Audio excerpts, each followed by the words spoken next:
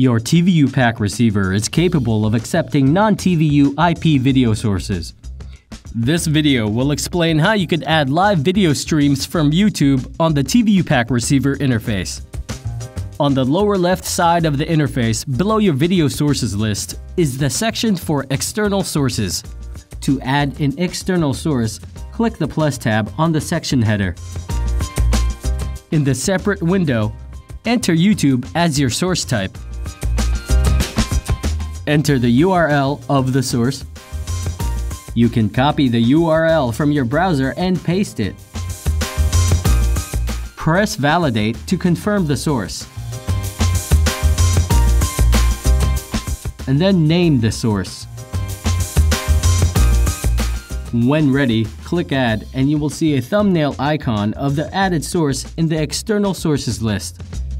To go back and edit the external source information or to delete the source, click on this gear icon under the thumbnail to make any changes.